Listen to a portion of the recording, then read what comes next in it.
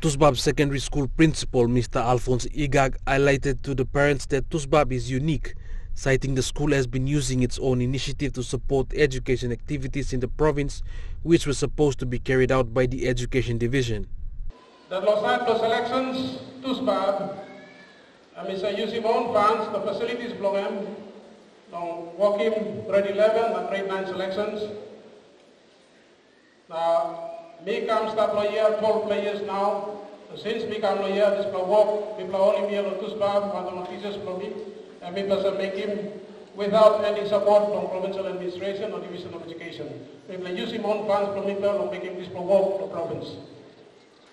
Apart from selections, the school has been flying in guidance officers to run the differential aptitude test in schools in the province over the years and ran teachers in service programs without any support from the provincial government or the Education Division.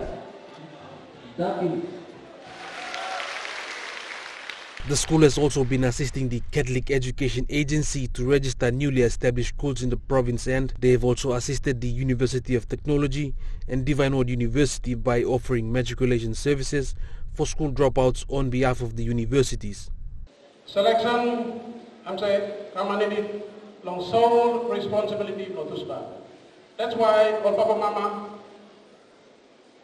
this plus school, every sanap, long representing UPLA.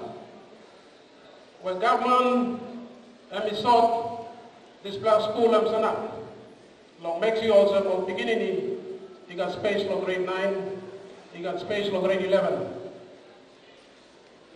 And more contributions from UPLA along this province. The principal is calling on the provincial government to take this seriously and assist in supporting the education sector in the province. He further appealed to the graduating students who will be selected to study in tertiary institutions to be good ambassadors of Tusbab, and he encouraged those who do not get a placing to utilize the matriculation services offered by them to upgrade their marks. Edson Kuso, National, EMTV News.